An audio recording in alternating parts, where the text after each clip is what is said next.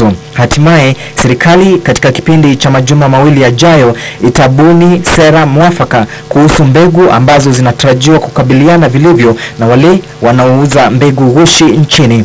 Katibu katika Wizara ya Kilimo Cecil Kariuki alisema kuna haja ya kulainisha sekta hiyo na kuangamiza biashara hiyo ya mbegu ghushi. Akiongea wakati wa kongamano la pili la STARK, mwenyekiti wa chama cha wafanyabiashara wa mbegu nchini alihimiza serikali kubuni mazingira yatakayozingatia matumizi ya teknolojia za kisasa. We are at the tail end of completing development or redevelopment of seed regulations that will address the issues of fake seed, but also the other challenges facing the seed industry.